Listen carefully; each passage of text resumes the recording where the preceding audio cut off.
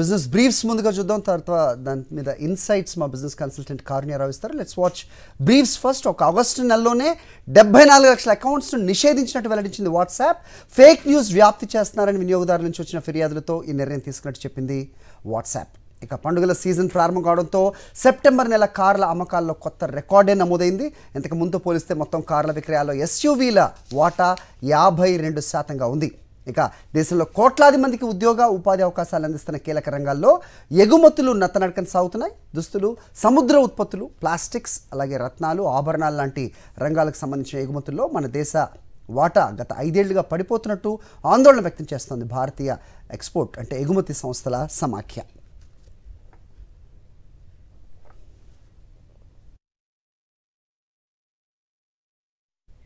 Right, so let's get into Money Mantra analysis. చూద్దాం. Insight మా business consultant కారుణ్య రావు ఇస్తారు. Good morning Karunya. So start with global cues. ఏం చెప్తున్నా? Interest rates elevate అవుతున్నాయి. దీని impact అయితే మార్కెట్స్ మీద స్పష్టంగా కనిపిస్తోంది. What is your observation? Correct గా చెప్పారు. ఇంట్రెస్ట్ రేట్స్ బాగా ఎక్కువగా ఎలివేటెడ్ గా ఉన్నాయి అండ్ గ్లోబల్ మార్కెట్స్ బాగా నర్వస్ గా ఉన్నాయి దానివల్ల. ఎందుకంటే ఇది ఒక ట్రెండ్ ప్లే అవుట్ అవుతోంది అండ్ దీని వల్ల ఇంట్రెస్ట్ రేట్స్ ఎలివేటెడ్ ఉన్నాయి. అది కాక ఇన్ఫ్లేషన్ హై ఉంది. US treasury yields 16 year hike actually rise అయ్యాయి. ఆల్మోస్ట్ యుఎస్ డాలర్ ఇండెక్స్ ఏమో 0.6% మీద ఉంది. సో ఈ అన్ని మ్యాక్రో ఇష్యూస్ వల్ల మేము చూస్తున్నాం మార్కెట్స్ కి చాలా జిటరీనెస్, చాలా నర్వస్నెస్ క్రియేట్ అవుతోంది. సో వాల్ స్ట్రీట్ మీద చూస్తే మిక్స్డ్ క్లోజింగ్ అయింది నిన్నటి మార్కెట్ లోని. డౌ 0.2%, S&P ఫ్లాట్ ఉండేది అండ్ నాస్డాక్ 0.7% లాభాలతో క్లోజ్ అయింది. కానీ ఏషియా మార్కెట్స్ ఈ రోజు చాలా చాలా జిటరీగా, చాలా వీక్ గానే ఉన్నాయి. మ్యానుఫ్యాక్చరింగ్ డేటా ఏది చైనా నుంచి మేము ఎక్స్పెక్ట్ చేస్తూ ఉండే వాళ్ళవి, అది ఎక్స్పాన్షన్ టెరిటరీలో మళ్ళీ తిరిగి వచ్చింది అండ్ చైనా బాగా బౌన్స్ బ్యాక్ చూసింది దాంట్లో. కానీ అయినా కూడా ఏషియా పసిఫిక్ మార్కెట్ లో మేము అది చూడట్లేదు. అఫ్ కోర్స్ చైనీస్ మార్కెట్ ఈ వారం కొంచెం క్లోజ్డ్ గానే ఉంటుంది. కానీ జపాన్ లో నికాయ్ అయినా, ఆస్ట్రేలియాది ASX ఇండెక్స్ అయినా, లేకపోతే హ్యాంగ్సెంగ్ అయినా చాలా స్టీప్ లాసెస్ తో ఇప్పుడే ట్రేడ్ అవుతోంది as we speak. ASX is down more than 1%, Nikkei కూడా 1% కన్నా ఎక్కువ అండ్ హ్యాంగ్సెంగ్ అయితే ఆల్మోస్ట్ 3% నష్టాలతో ట్రేడ్ చేస్తుంది. సో గ్లోబల్ క్యూస్ బాగా వీక్ గానే ఉన్నాయి. అండ్ దానిలాగే ఇప్పుడు SGX గిఫ్ట్ నిఫ్టీ కూడా మీరు చూస్తే వీక్ గా ఉంది. అంత వీక్ గా లేదు ఎంత ఏషియన్ మార్కెట్స్ రియాక్ట్ అవుతున్నాయి. కానీ గిఫ్ట్ నిఫ్టీ -0.2% తో ఇప్పుడే ట్రేడ్ చేస్తుంది. సో ప్రాబబ్లీ ఇండియన్ మార్కెట్స్ కూడా ఇవాళ first day of the trading week, నిన్న సెలవు ఉండేది. So first day of the trading week ఇవాళ వీక్ గా ఓపెన్ అయ్యే ఛాన్సెస్ ఎక్కువగా ఉన్నాయి. కమోడిటీస్ లో కూడా మేము కొంచెం యాక్షన్ చూస్తున్నాం. క్రూడ్ ఆయిల్ 3 వీక్ లో మీద ఉంది ఆన్ స్ట్రాంగ్ US డాలర్. కానీ $90 పర్ బ్యారెల్ లెవెల్ పైనే క్రూడ్ ఆయిల్ మెయింటైన్ అవుతోంది. సో అది కూడా అడిషనల్ ప్రెషర్ పెడుతోంది మార్కెట్స్ మీద.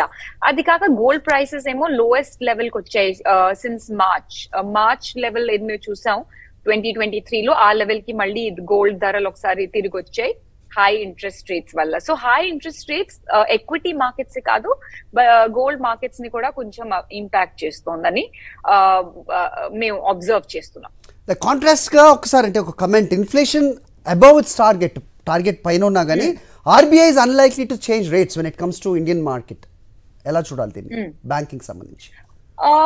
RBI స్టేటస్ కో ఎక్స్పెక్ట్ చేస్తోంది. ఎందుకంటే typically US federal reserve bank ఎలా మూవ్ అవుతుందో టిపికలీ RBI తో కూడా, RBI కాదు ఇంకా global central banks, bank of England, bank of Japan, వీటితో కూడా సిమిలర్ ట్రెండ్ ఎక్స్పెక్టెడ్ ఉంటుంది. సో RBI గురించి మేము మాట్లాడితే ఎస్, ఈ వీక్ మేము ఎక్స్పెక్ట్ చేస్తున్నాం that RBI policy will maintain the status quo. కానీ RBI ఇంట్రెస్ట్ రేటే కాదు, కానీ మేము ఇది చూడాలి that RBI governor the commentary ఎలాగుంటుందని. అది అన్నిటికన్నా ఇంపార్టెంట్. ఫార్ ఇన్ఫ్లేషన్ మీద కామెంట్, ఇండియా ఫారెక్స్ రిజర్వ్, ఇవన్నీ ఎలా ఉన్నాయో ఆ పొజిషన్ ఏమైనా రివిజన్ ఉందా దాంట్లోని, అది మేము చూడాలి.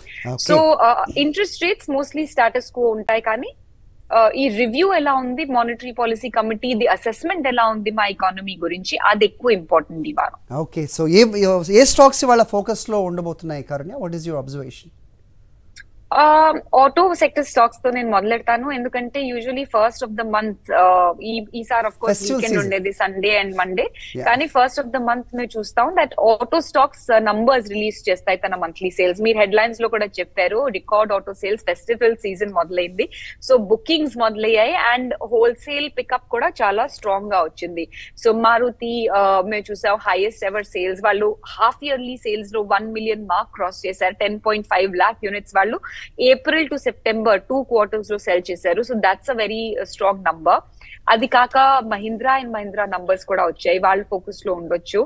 17% గ్రోత్ చూసారు వాళ్ళు తన సేల్స్ లోని. ప్యాసింజర్ వెహికల్ సేల్స్ లో 20% గ్రోత్, ట్రాక్టర్ సేల్స్ కానీ 11% డీ గ్రోత్ చూసాయి. సో నెట్ వాళ్ళకి 17% YOY గ్రోత్ టోటల్ సేల్స్ లో అయింది. అది కాక టాటా మోటార్స్ కూడా తన డొమెస్టిక్ సేల్స్ 2% గ్రోత్ చూసాయి. సో ఇవన్నీ కంపెనీస్ లో కొంచెం రియాక్షన్ మేము చూడొచ్చు. మారుతి డెఫినెట్లీ ఫోకస్ లో ఉంటుంది, ఎందుకంటే మారుతిలో ఇంకా న్యూస్ ట్రిగర్స్ ఉన్నాయి. జిఎస్టి అథారిటీ ఏమో షో కాజ్ నోటీస్ పంపించింది మారుతికి, proposing to demand interest and impose penalty. So దీని వల్ల కొంచెం మారుతిలో మీరు రియాక్షన్ చూడొచ్చు. అండ్ అదే కాదు, నిన్న సిఎల్ఎస్ఏ కూడా నోట్ వచ్చింది, ఎక్కడ వాళ్ళు మారుతిలో సెల్ కాల్ రిటైన్ చేశారు, ఎందుకంటే కొత్త ప్రొడక్ట్స్ మొమెంటం లో స్లో డౌన్ అయింది అండ్ దాని వల్ల సిఎల్ఎస్ఏ లాంటి బ్రోకరేజ్ కొంచెం ఇంకా కాషియస్ గానే ఉంది మారుతి గురించి. సో వాళ్ళు తన సెల్ రేటింగ్ మెయింటైన్ చేశారు మారుతిలో. సో దాని వల్ల Maruti definitely could see some reaction. Okay, so వేదాంత కూడా వినిపిస్తోంది గట్టిగా కారుణ్య, looking at other stocks. Yeah, Vedanta demerger కబురు, డీమర్జర్ అనౌన్స్మెంట్ వల్ల న్యూస్ లో ఇవాళ ఉంటుంది. డెఫినెట్లీ వాళ్ళు తన బిజినెస్ యూనిట్స్ ని డీమర్జ్ చేయబోతున్నారు. ఇండిపెండెంట్ యూనిట్స్ లో ప్యూర్ ప్లే, అంటే ఏ బిజినెస్ ఏ పని చేస్తుంది, ఏ సెక్టర్ లో ఆపరేట్ చేస్తుందో దాన్ని బట్టి వాళ్ళు ఆర్గనైజ్ చేయబోతున్నారు ప్యూర్ ప్లే కంపెనీస్ లో. ఈ డెసిజన్ తో, ఈ అనౌన్స్మెంట్ తో వాళ్ళు వాల్యూ అన్లాకింగ్ చేయబోతున్నారు షేర్ హోల్డర్స్ కి, అండ్ బిగ్ టికెట్ ఇన్వెస్ట్మెంట్ కూడా ఎక్స్పెక్ట్ చేస్తున్నారు. డిఫరెంట్ ఇన్వెస్టర్స్ నుంచి కూడా ఈ కంపెనీస్, వేరే వేరే కంపెనీస్ లో ఇన్వెస్ట్మెంట్ అవుతుందని share holders six separate entities వాళ్ళు లిస్ట్ చేయబోతున్నారు. వేదాంత aluminium, Vedanta oil and gas, Vedanta power, Vedanta steel and ferrous metals, Vedanta base metals and ఈ డీమర్జర్ తో వర్టికల్స్ అన్ని స్ప్లిట్ చేసిస్తున్నారు వాళ్ళు. So for every share of వేదాంత, మీ దగ్గర every share of వేదాంత ఉంది, దానికోసం share holders కి అడిషనలీ షేర్స్ రిసీవ్ అవుతాయి మిగతా అన్ని 5 కంపెనీస్ లో. సో వేదాంత షేర్ హోల్డర్స్ కోసం వాళ్ళు ఇది షేర్ హోల్డింగ్ ప్యాటర్న్ అనౌన్స్ చేశారు. సో వేదాంత డెఫినెట్లీ ఇవాళ ఫోకస్ లో ఉంటుంది. మిగతా హెవీ వెయిట్స్ గురించి కూడా మేము మాట్లాడితే, కోల్ ఇండియా నంబర్స్ వచ్చాయి, సెప్టెంబర్ ప్రొడక్షన్ నంబర్స్ 12.6% గ్రోత్ వాళ్ళు చూసారు టోటల్ ప్రొడక్షన్ లో. అల్ట్రాటెక్ సిమెంట్ Q2 సేల్స్ వచ్చాయి, 15.4% గ్రోత్ అల్ట్రాటెక్ చూసింది. రామకృష్ణ ఫోర్జింగ్స్ లో 1000 crore QIP బోర్డ్ అప్రూవ్ చేసింది. కల్పతరుకి 1000 crore ప్రాజెక్ట్స్ విన్ వచ్చింది. రైల్ వికాస్ నిగమ్ కూడా 1098 crores ప్రాజెక్ట్ బ్యాక్ చేసింది. న్యూ లిస్టింగ్ లో JSW ఇన్ఫ్రా వాళ్ళ ఫోకస్ లో ఉంటుంది. So lots of news driven companies వాళ్ళ ఫోకస్ లో ఉంటాయి. ఆటో సేల్స్ ని వదిలేసి మేము ఇండివిజువల్ స్టాక్స్ కూడా చూస్తే, ఇవన్నీ స్టాక్స్ నేను లిస్ట్ చేశాను, ఇవన్నీ ఇవాళ లైమ్ లైట్ లో ఉంటాయి. లెట్స్ సీ లాంగ్ వీకెండ్ తర్వాత మార్కెట్స్ ఏ విధంగా బిహేవియర్ ఉంటుందో ఈవినింగ్ మాట్లాడదాం కారుణ్య. Thank you so much for joining this morning Sakshi money Mantra. That's all business news for this morning.